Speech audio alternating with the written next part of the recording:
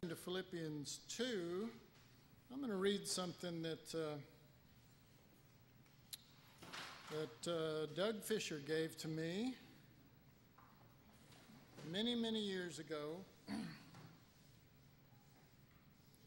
And it's just a poem, but he had it framed and everything.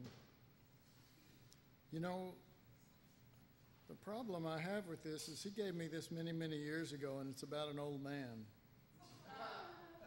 Anyway,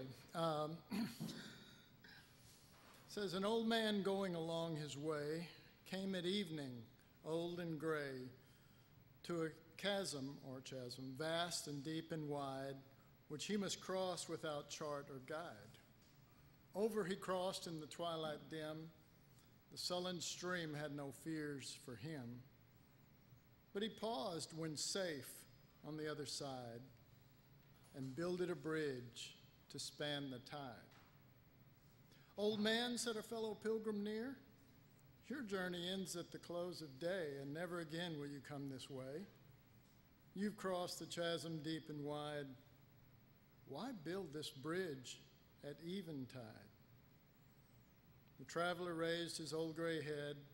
Good friend, in the path I've come, he said, there followeth after me today a youth whose feet must pass this way. This chasm has been of naught to me, but to that fair youth may a pitfall be. He too must cross in the twilight dim. Good friend, I'm building the bridge for him. Doug signed it, your friend forever, Doug. That's it. You know, we're not working for ourselves. We're not doing this for ourselves. This isn't really even about us. It's about the Lord and it's about others. And that's the Spirit of Christ. And that's what we live for and that's what we live by and that's who we are. It's not even what we believe. It's not our belief system. It's who we are because that's the way Jesus is in us. And so we're going to be faithful. We're going to be faithful to the Lord. We're going to be faithful to the younger ones coming along. And we're going to give our time and our energy and our effort and our money and everything that we've got to help those along the way. And what a blessing and privilege it is to be able to do that, isn't it? What a blessing and privilege. All right, turn with me to Philippians chapter 2 if you haven't already. And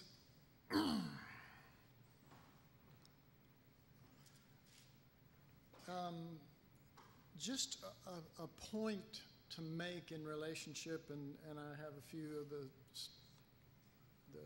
high points in my notes. But as a scripture searcher, as a Bible searcher, and we're all that, young or old, it is real important to pay attention to the area that of which you're searching, not just the context, but the emphasis of that area. And here's what I'm talking about. Philippians 2 is about the cross.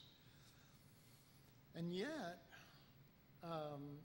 so is Romans 6, and so is Colossians 2, and so is, on and on and on and on. And what we tend to do or could possibly do is we would learn about the cross, about Jesus' death, about forgiveness of sin, all the things that relate to the cross as understood by hopefully every believer. And therefore, every time the scriptures talk about the cross, we would read into that section of scriptures that that's what it's talking about. Now, Philippians is an incredible example of that, because here it's really, just offhand, I can't think of anywhere else in the whole New Testament where it is giving the specific emphasis of the cross that doesn't have to do with sin, that doesn't have to do with this, doesn't have to do with that, it's not covering this, not covering that. but has a real emphasis of meaning. And if we just see the word cross and we read a few things about it, that he became obedient unto death, even the death of the cross, and just assume that that's relating to, shall I say, what we know, it's going to be a slow advance in the knowledge of the Lord and in the reality of the Lord. Another example that I think of that I was shall I say, confrontational to me was Romans 6, where I had started out when I got saved with Kenneth Copeland Ministries before he was famous and worldwide. He just was an evangelist for a little church in Fort Worth, and I was there on his intercessory prayer team, and so I learned a particular emphasis of the cross, but I also learned a particular emphasis, and a lot of that emphasis had to do with that the problems that Christians are having are really with the devil. Okay, the devil. Well, I agree with that. The devil gives us problems and what have you. But I was reading Romans 6, and Romans 6 is all about the cross, and Romans 6 really gets into dealing with sin and helping Christians and all that kind of stuff. And you read through that chapter, and you realize it never mentions the devil once. I mean, I'm telling you where I was coming from. I was shocked. It's like, how can you say we're having problems and the cross is the answer without mentioning the devil? Because he's the bad guy, and he's the one that's given. You kind of understand. I know all of you didn't come from that particular emphasis, but it was a big deal to me because, shall I put it this way? We blame the devil for everything. Okay. And Romans 6 talks about the cross, but it talks about the cross not in relationship to the devil. And that was where I first began to ask the question, Lord, why didn't you crucify the devil? Why did you crucify us? I was young then, so I didn't say it quite like that. I did. I said, why don't you crucify the devil? Why are you crucifying us? He's the problem, in a sort of immature way of, Well, the first thing you have to realize, number one, is that God understands well beyond what we understand. And he's our Father, and there's some things that we'll grow into. The other thing to understand is that the scriptures, the New Testament scriptures, are full of so many, many examples of the cross at work in all sorts of areas. And by the way, I looked for that picture and I haven't been able to find it. I don't know. I hope I find it, but somebody probably has it. Anyway, I did a chalkboard thing. Some of you remember Lindsay helped me, and we wrote all the examples of the cross with death or the world or the flesh or the becoming his bride, and we filled this board up with examples of the cross. And showed that the cross is not one-dimensional.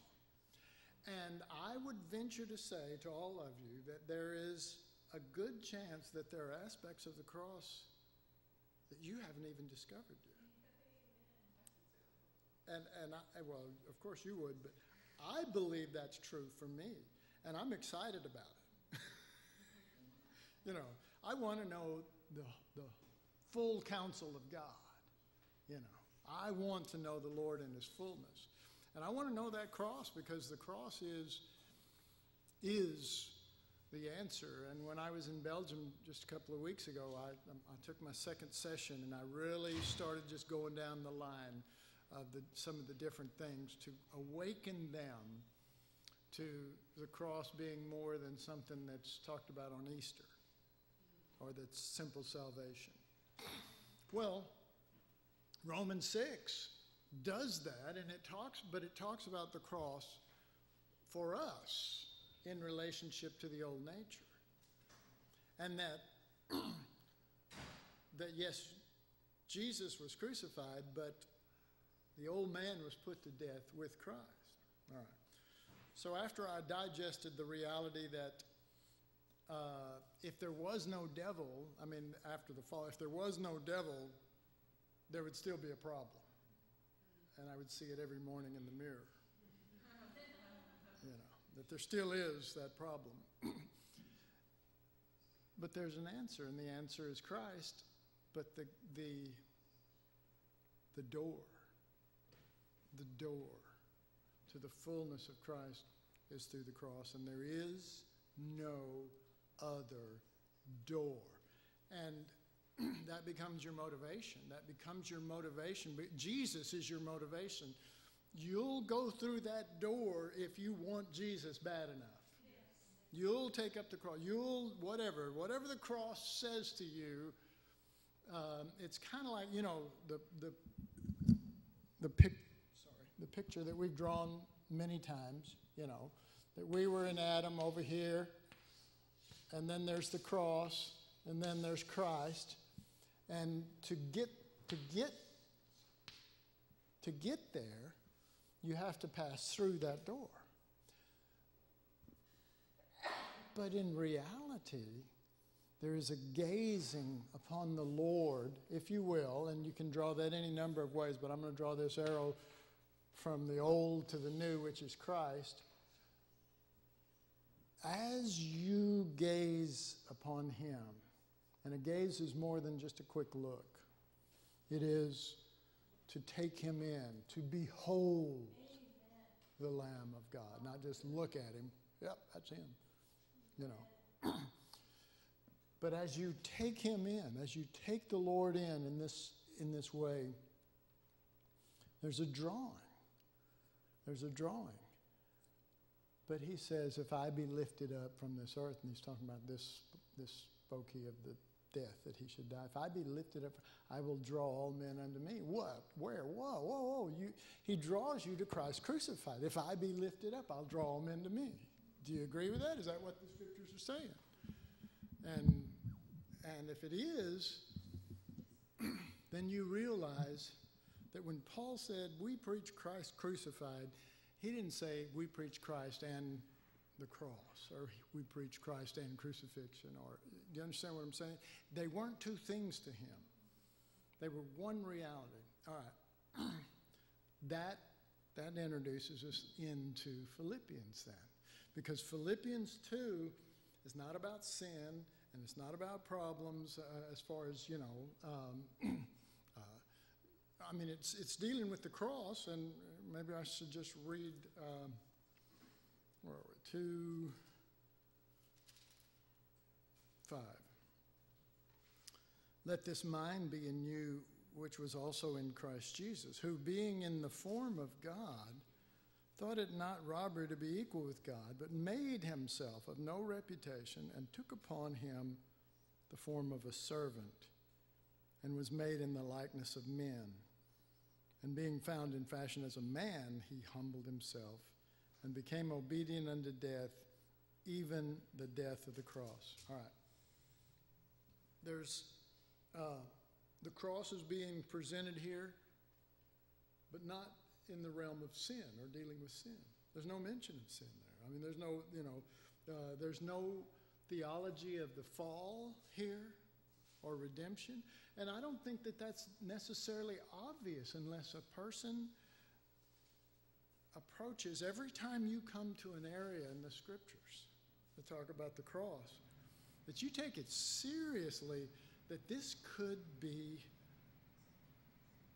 a gold mine of reality that only God can truly show you. So, you know, these scriptures are not talking about salvation or heaven or hell or Easter or you know, any of that stuff. But it does have its meaning. And the thing is, there's no mention of benefits to us here. There's not even a mention of this cross taking place for us on any level. Now let's consider just quickly some of the other aspects of the cross. Well, you know, Paul said, I am crucified unto the world, and the world is crucified unto me. Well, that only took place at the cross. So that's the cross for us, particularly in relationship to the world. It's not just some general truth that you believe and it magically happens. There is a reality when it comes to dealing with the world that we need to know the cross in that realm. Do you understand what I'm saying? Not just the same cross that we know over in this realm. There needs to be an expanded view of specifically how God is applying that. Well, you go right on down. The old man and sins and sin and, on and on and on. There are all these different aspects. But this one doesn't mention any benefit or any work that he's doing on us. It is simply the cross that he has chosen for his reasons. Okay? Now, that's really, really important. That's really, really important.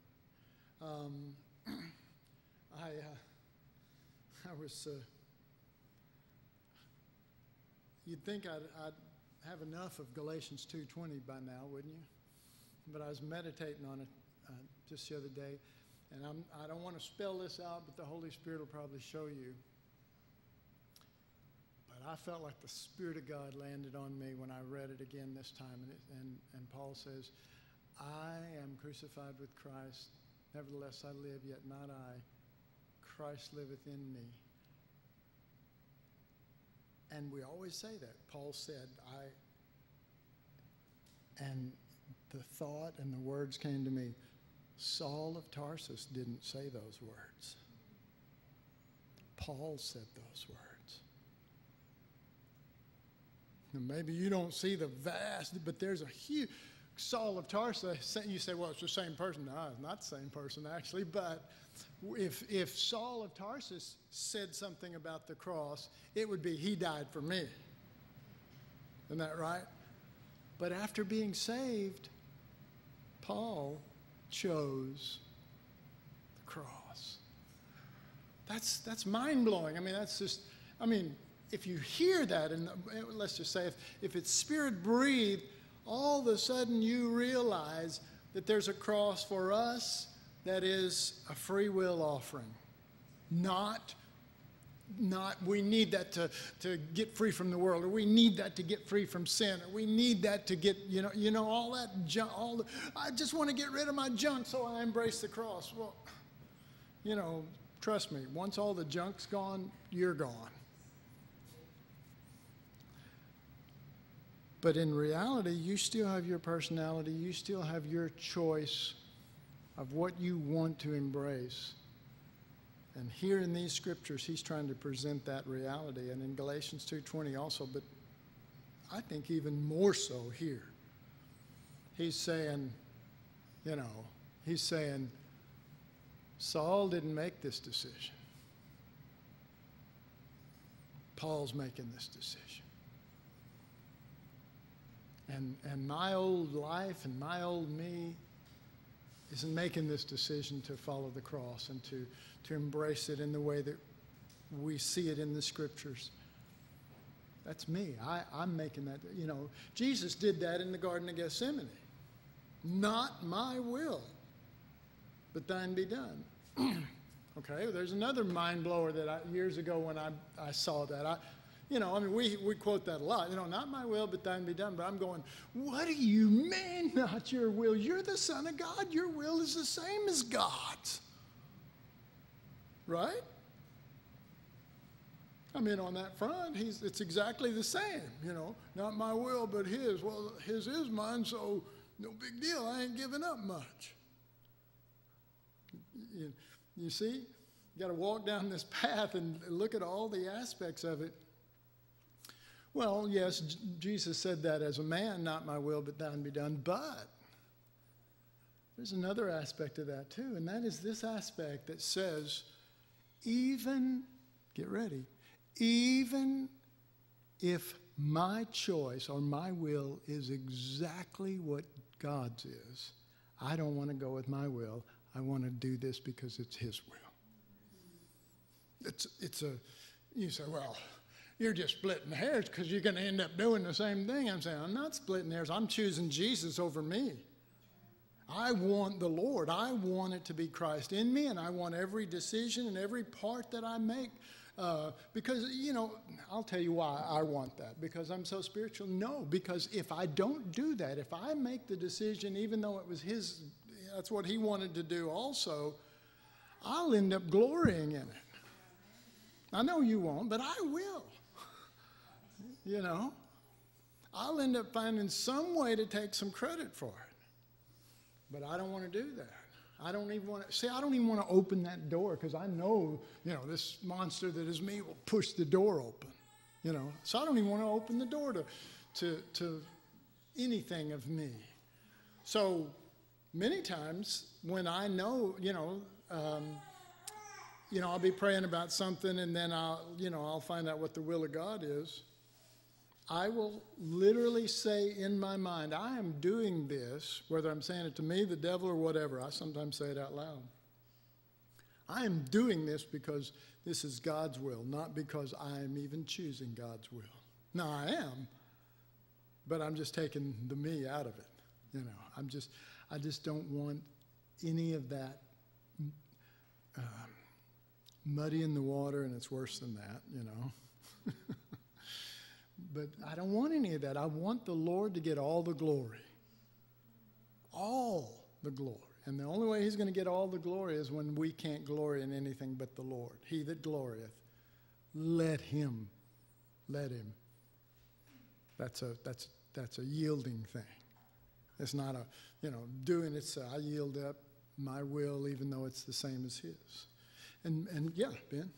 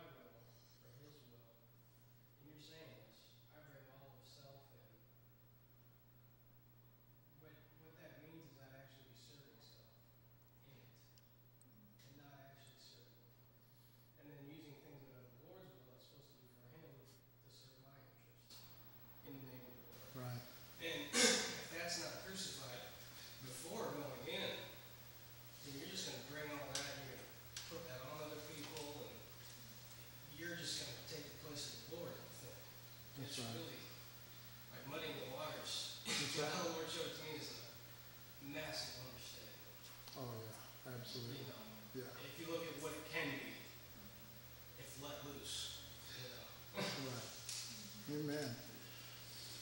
Yeah, well said.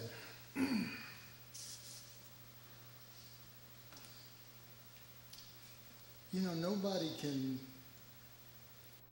form our heart in this way except the Holy Spirit. I want you to know that. I want you to know that if you have any desires in this direction, that it's not just you, it's the work of the Holy Spirit, and he's on you to do that. And the Bible says that he works in you both to will and to do. Okay, that you can trust that, okay? Maybe, notice the wording, it says he works in you both to will and to do. So willing comes first. What does that mean? What are we talking about here?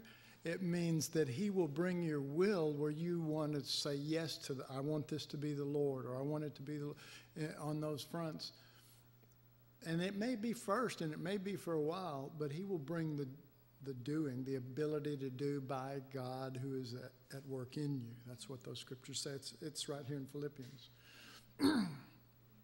It is God at work in you, both to will and to do of his good pleasure. All right. So now, just imagine if all Christians believed that. Just imagine. If they all believed that, there wouldn't be anybody glorying that they chose the mission field, or that they did this, or I'm, and you're not. You know what I mean? And then look down your nose at somebody, which is the exact opposite of what Philippians is the spirit he's trying to put within us. Jesus made himself a servant and became a man, and then went lower from there and lower. Simply to raise us up, and yet it's not even mentioning that, because it's trying to communicate something on a deeper level, So Philippians is not talking about the theology of how to embrace the theology.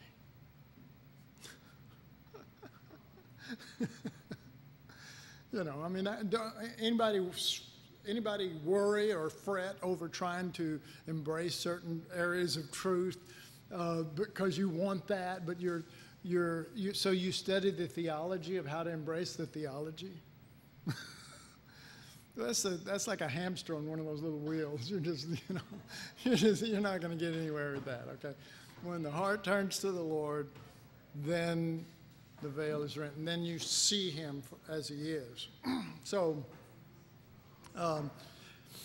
and so in light of, you know, that, then you're not really searching the scriptures for more truth, to get deeper or to know the mysteries. You want the Lord. You want the Lord. And you know, you can take, you know, it's like Israel. When they left Egypt, it was an 11-day journey from Egypt to the Promised Land. 11 days. How long did it take them? 40 years. You know, you can take that long if you want. You know, it's up to you. However, you don't have to spend 20 or 30 or 40 years trying to lay hold of deep knowledge and mysteries and figure stuff out and get, you know, like I said, get the theology of how to embrace the theology and do all of that. You can just say, I want you, Lord. And every time you pray and every time you're in class and every time, I was telling somebody the other day that a regular thing I do now is, you know, before I tell you what it is, in my early going, when I went to Bible school, I went through some struggles dealing with Bible school and whatever. And one of my struggles was that in the particular Bible school I went to, they had some people that really, really knew the Lord, and they had some people that really didn't even know how to teach their way out of a barrel, you know what I mean? I mean, no, it was bad. You think I'm bad. These guys, you know. I mean, it was just like, and they didn't even know the scriptures as well as some of the students did. And I was just sitting there going, good, you know, but it was required, and I had to have that class, you know what I mean? I had to be in that class. And I just went, oh, God, I hate this, you know? You know, I hate it when Scott teaches on Sunday, or, you know. Just kidding, brother. And just going through, you know, I mean, I was just like, I want Jesus so much. Why do I have to sit through this class, you know? And the blessing of it is that I had me a tape recorder, and I would put it in the classes that I really wanted to enjoy. So, and I'd ask them to start and stop it. And when I graduated, I ended up on the mission field, and I was so glad I had all those tapes, you know what I mean? But before I'd graduate, way before, I had to get this thing dealt with about, you know, and the way that I dealt with it was that in my mind and in my heart, anytime I had a class or church or anything else, I would sit down in a desk, you know, the kind that have the little thing around where you can write, you know, a regular school type desk. I would sit down at that desk, and the Holy Spirit would be my teacher. And I would trust him to teach me, even if the person wasn't saying, you know, anything, or it wasn't even in the area that I needed. You know what that's like, you know. Have you ever had somebody prophesy and say, well, God's going to help you with your dad, and you're going, he died 20 years ago. You know what I mean? Or something, you know. So I learned in all of those situations that my teacher was the Holy Spirit, and he would show me incredible things. I mean, if anybody, even if they can't teach anything or know anything, usually they'll quote a scripture. And the Holy Spirit will just go, wow, you know what I mean? And he'll just take off. So I learned to do that. But that's served me well for years.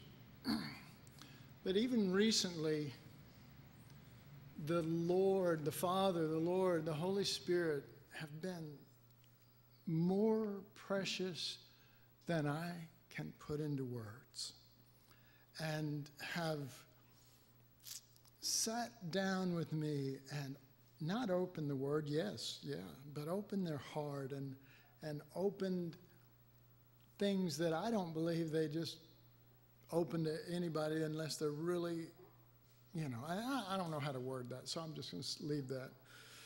But, and when I get through now, I just close up my Bible and I just say, thank you, Father, for opening your heart and opening the things that you care about and letting me commune with you over the things that are important to you. And I just want you to know that this is such a high blessing for me that you would even allow someone like me to be able to do that. And I do it every time now. But before I used to go, it's like, okay, lesson's over, close my books. You understand kind of the way I'm saying? I would say, well, lesson over, thank you. I've got some great notes here. Are you following what I'm saying here?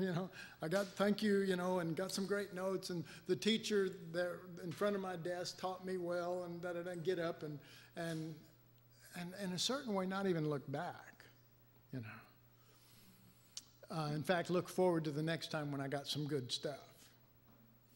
And it's just different now. It's just different. I'm just so broken up when he gets through because I know that this is bigger to him than I even understand. Well, the Spirit of God and the Father want to show us Christ. And they want him revealed in us. And they want our minds and our hearts and every aspect of it. And it's not going to happen if we get sidetracked on theology and searching the scriptures for more truth and trying to figure out the mysteries and all of this stuff. There's a thought that can arise in your head when you're in Bible school or when you're learning, and that is, well, everybody else is going faster than me. Anybody ever had a thought sort of like that? Everybody else is going faster than me, and I'm just lagging behind and everything. Well, you know what? Just stay with what the Lord's showing you, and don't worry about everyone else. The truth is, if you get that little bit that He's sharing with you in you, it'll last you a lifetime. It'll last you a lifetime. I was thinking about seeing the Lord as opposed to remembering the Lord. And I thought, the scriptures really say a lot about remember when da-da-da-da. I mean, you should go through it. You'll be amazed how many times he tells you to remember certain things. And seeing the Lord a lot of times can just be an event. Where we've seen something and then, and it's kind of like it's kind of like a meal that we eat too fast. It's gone. Yeah. It reminds me, many years ago, how you switched your terminology through the years to help people. Mm-hmm. And most people used to use linear and eternal. Was it linear? Linear, yes. And I remember realizing at that point that, oh my gosh, the Holy Spirit can move. And tasting that the Lord meant that is eternal and make it linear. Simply by putting it in a time frame. That's right. And then moving on to the next experience. And it's like I have reinforced a linear existence. When He meant to bring me out of it and into something eternal. But I was reveling in the experience of revelation and not in the heart of the truth that He was trying to share with me. Amen. Well, to be able to, basically the Bible says confess your faults one to another, so pretty much everything I share is telling you about my faults. But when I got into Bible school, I had a voracious appetite. I wanted to eat everything, every book. I went down to the library and got every book that I could on Deeper Life, and I went down to their audio library, and I took a bunch of my tapes of other teachings, set it down, said, fill it with everything you got on the cross. And they had a little thing like it was like all the stuff was back here, and they had like a bar there. I felt like I was walking in a bar and going, look, just fill it up, So give me everything you got on the cross. And I mean, I'm listening and I'm, all this kind of stuff. But I felt like, and I'm sorry to put it this way, but I felt like I was just eating this going right through my body and out into the toilet. And there was no remembrance. And in fact, what would blow my mind is maybe 6 months or a year or 2 years later, that same truth would come up and it would be like brand new to me. And I couldn't believe that I had been shown that, but it was in my own handwriting. I had written it down. You understand what I'm saying? And you're going, geez, I let that whole thing get past me, And I don't want to do that. I don't want to do that. And I don't know. I guess sometimes we roll this way in class, but that's the way we seem to be rolling. But I'll be honest with you. I didn't give hardly any time to this class. I haven't done my newsletter for this month. All I seem to be doing is sitting in the presence of the Lord and just fellowshipping and communing, and it's more wonderful than I can tell you. It is heavenly and it's glorious. And, you talk about breakthroughs. Honestly, you talk about breakthroughs. Whew, man, yeah. This is breakthrough stuff, but it's not information and it's not fixing anything per se. It's just the best kind of gift that you could have, and it just keeps rolling. So I'm putting it down, I'm taking the time, and then I'll go a little further, and then and I just don't want to miss the Lord. I don't want to do that anymore, and I don't want to be fast on the draw. I want to be slow. You know what I mean? Remember the story of the tortoise and the hare? That's right. I just want to take it in, and I want it to be real, and I want Jesus, and I don't want to talk about Jesus unless it is Jesus, unless something's happening in me, then I want to talk about it. If it's not, then you don't need to hear it, especially from me, So anyway, these are things of the heart. They're things of the heart, and this scripture, verse 5, let this mind be in you, which was also in Christ Jesus. Well, that's talking about the very same thing we're talking about right here. There is something that is of and in Christ that he wants in you. Do you see that? And it's not being a better Christian. It's something of Christ.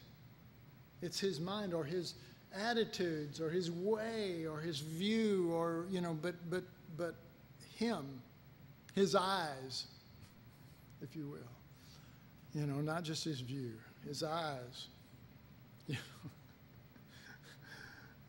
Like somebody complimented the guy, and he said, yeah, I got my Father's eyes. And he goes, really? He says, yeah, I do. He says, yeah, you do? And he says, yeah, no, I got them right here. You don't want just to be able to see. You want your Father's eyes. And what is the result of that? You will see correctly. But if you don't have your Father's eyes, then it's hit or miss, it's illumination, it's inspiration, but never the unveiling of Christ, which is a huge difference, from manifestation or illumination or all of those different aspects. Let this mind be in you. There is a yielding that goes with that word let. Let it, not go after it and fight for it and make it happen. The truth is you can't make it happen. Let it be in you. It's a yielding to the Spirit, and it's a yielding to a reality. But if you don't know what his mind is, and folks, the rest of the verses here, all the way down to verse 8, are a description of what he's talking about he wants in you. So I'm going to put it like this. Let kenosis be in you. You don't hear that very often. Everybody talks about kenosis only in relationship to Christ. But that's what these verses are talking about, the kenosis of Christ. Are they not? That's what they're talking about. And he's saying, let kenosis be in you. Okay. But he's not saying let these activities of, becoming a servant and then da-da-da-da. He's not saying that. He's saying let this Spirit be in you, and it will take you to get lower so that others can be pushed higher. And you'll be pleased with that. The flesh is not. Self won't be pleased with getting lower to push other people higher. It won't like it. You know why?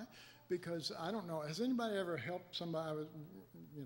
I was a boy, so I had 3 brothers, and anybody ever helped one of your brothers or somebody over a fence, that's really tall? Get up and, here, this is my older brother, Dennis. Now, he's telling me to get on bottom. He says, here, let me get on your shoulders. So it's get down. He stands on my shoulders, and I'm going, and I'm lifting him up, and he goes, I still can't reach the thing, so grab my foot and start pushing. So I'm, da-da-da-da, and his foot slipping, like sticking in my face and all this kind of stuff. And, well, in truth, if you're going to get low to help someone over, isn't that really what this was talking about that we read at the beginning?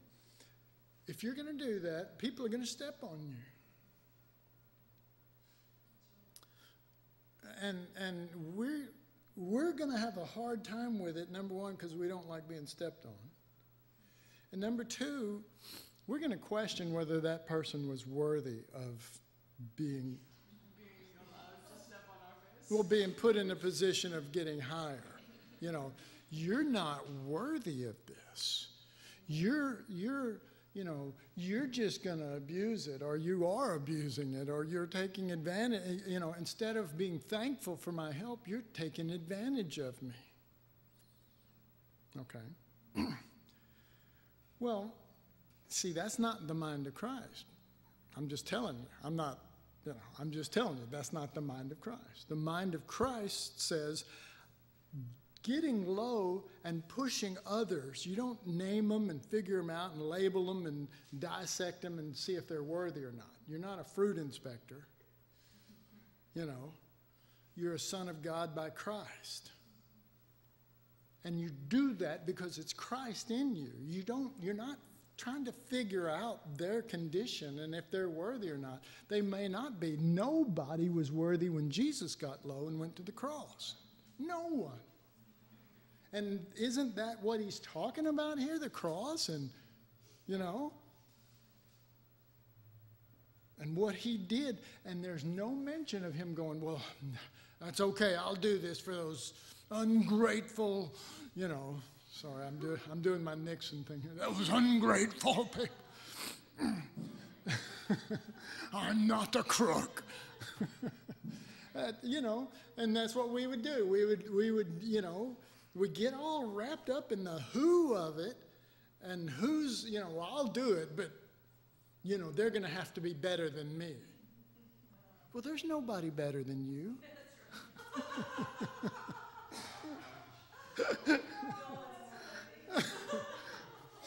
So, there's argument's over. Either you just don't do it, or you find another mindset, which that's what let this mindset be in you. That's really what it's talking about.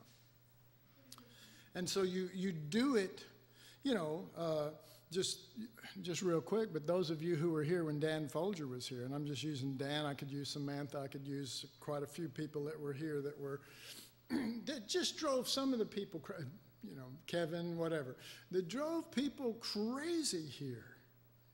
Drove people crazy. And they would just come unglued. I don't mean upset, I mean unglued. We got to do something,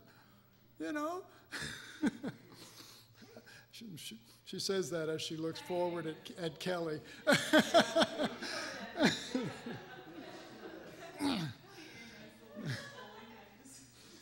You have the same birthday. You're out of the same womb, sister. So that.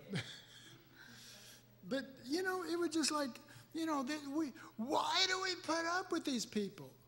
You have no clue how much Jesus puts up with you. You know what I mean? That's the truth. You have no clue. I was thinking about that today because we say, okay, well, when I am weak, then he is strong. But when I am strong, I don't know. I don't. But in truth, when you're strong, are really yucky. You're nothing compared to the glory and beauty of Christ. Okay? And let me just, make sure you understand this. It's really not about how yucky you are. It's about how beautiful he is. Okay? If you just focus on how yucky you are, then you're going to get depressed, and then you're going to either kill somebody or go kill yourself or something. You know what I mean? You can take it to that extreme. It's not about you. It's not about you. Yucky. Okay, well, guess what? Many times we're willing to receive that. It's not about me or how yucky I am, but it becomes about them, the guy we're helping over there, and how yucky they are. But hey, I got grace. They don't. No. Jesus views us all the same because he views us in Christ, not measuring ourselves by ourselves. Paul said we don't do that. You don't measure yourself by yourself. Everything is measured by Christ. He is the measure of the stature of the fullness, which is Christ. And so we get our eyes off of ourselves and we get our eyes on Jesus. And, A&D, we get our eyes off of others. And we get our mind's eye in accord with the mind of Christ. With the mind of Christ. And we die. I'm just wording it this way so you can follow. We die for the ungodly. And it doesn't sound fun, but it's not fun. The truth is that there is a fellowship in sufferings that can be had with the Lord.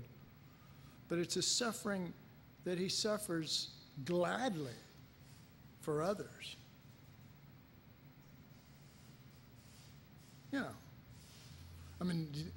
Can you imagine, Peter walking up to Jesus when he's sweating great drops of blood in Gethsemane and saying, hey man, if you need a way out of here, I know a back way out of the garden, and we can get you out of this situation.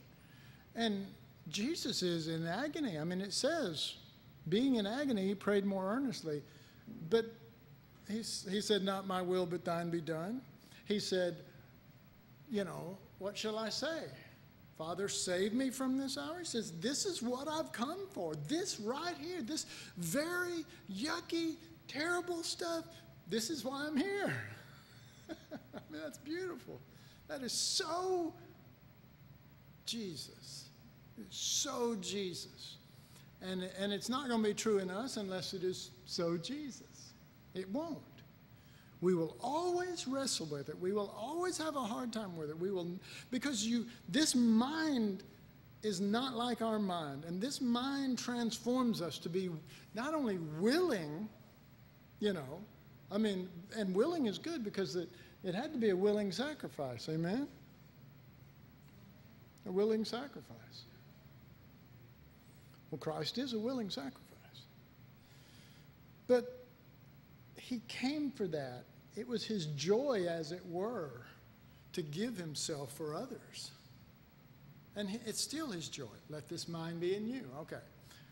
So let me just say this then.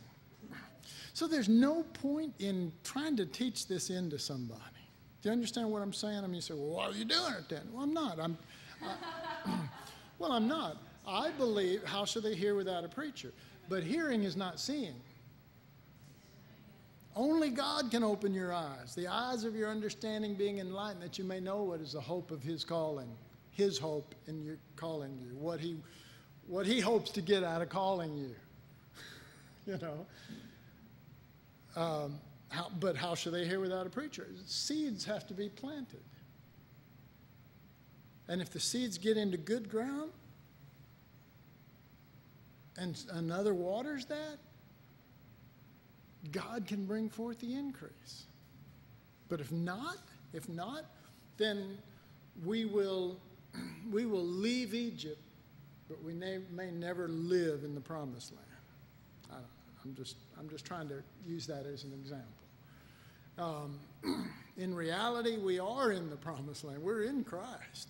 We just need to let Christ be in us. You know, we're in Christ. And we're secure. I mean, I'm not, you know, but we're not talking about fears of not being saved. We're talking about not wanting to miss the fullness of Christ, but wanting, you know, as John said, more of Jesus, less of me, wanting that. All right, so there is a way that this can happen in us, but it's a work of the Spirit, and it's a work of the Spirit when we are yielded. If we're, you know, I mean, it'd be weird to have a potter and clay fighting back. You know what I mean? You know, oh, hey, look, I want you to look like this. I want to look like this.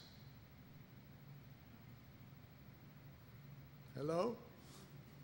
You know, I've already got it figured out what I want to look like, you know.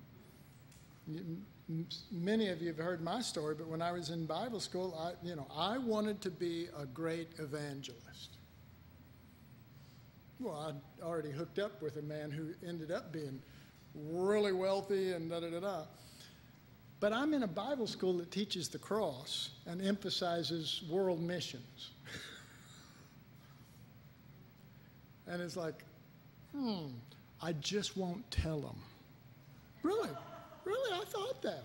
I thought, well, you know, the cross is their thing because they're going to be missionaries. They're going to need it. Well, I thought that. I'm just telling you. And I thought, I'm going to be a famous evangelist with people, I didn't go this far, but people loving me and wanting to hear me and coming by the thousands, and I'll have so much money I won't know what to do with it. Anybody see why God led me there? That's why. Because I was so off from his heart and from the true spirit of what he was wanting to work in all of us. Well, guess what? When I graduated, I ended up going to the mission field. And was glad for it. I miss it. Miss that particular place and those people. But God allows me to go to a lot of mission fields now, and I really love that too. And I love the people everywhere I go. I still miss going to Cuba. I believe the Lord's going to reopen that though. So when it says, let this mind be in you, you already received Christ at salvation. Am I right or wrong? But it's telling you to let something be in you. So it couldn't possibly be talking about salvation. You following? So what that does is it prepares us. It molds us. It begins to cause us to yield when we hear the word correctly and not according to religious thought or whatever. We hear it according to his mind. Then it makes us open and yielded and pliable to say, you know what, this is you. I mean, all those little resistances I told you when I was in Bible school, there's only one thing broke that down. I got in the Word, and God started showing me for myself that some of these things that were being said, that's the truth. That's God's heart, not that place I was at or this place that you're at. But you have to find that as his heart. And you have to embrace that. If it's true, then you have to. Well, I saw the truth of it, and the more I saw the truth of it, I went from, I want to be a great evangelist, to slowly dropping the old arms and just going, Lord, whatever you want. I just want to be with you. And when it's all said and done, I don't want to be famous. I just want to make sure I'm with you from start to finish. That was the way my mentality was at that time. It's like, I don't want to get off track somewhere along the line, The one thing I want is to stay with you until I die. Well, obviously it's grown beyond that now. So, by saying, let this mind be in you, there's something else of Christ. Not just something else of truth. Meaning, there's something else. Oh, the Holy Spirit or the gifts or, sure, all that. But that's not what he's addressing here. Most Christians need to awaken to the fact that there's something else, something more of Christ for Christians. Make sense? That there's something more of Christ for Christians. And that's, in all my travel, for example, in this last trip in Belgium, to have a room full of people that are just so hungry as they're listening and going, oh my God, there's more of Jesus. It made them happy. It was like, there's more of Jesus. It's not just some other guy coming here telling us about some other subject of Christian religion subject. They're saying there's more of Jesus, and we really love Jesus, and this is really cool. And they were just like, in fact, Paul, the guy who has sort of been sharing along these lines with him, he said afterwards, he said, oh, man, they're really getting it. And I said, well, how do you know? I mean, you could obviously look at their faces and stuff, but I would say, was, like Galatians 2:20, well, I'm crucified with Christ. Is that what it says? And they would go, amen. And he said, I've been in church with these people all their lives. I've never heard any of them ever say amen.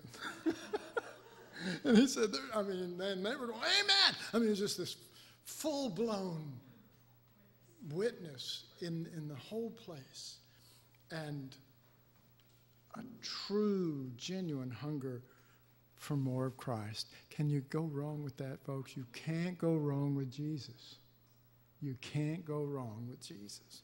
All right, I think we're going to stop because right now it's exactly 8 o'clock because the second hand just hit the 12, so we'll take a break and come back in a few minutes.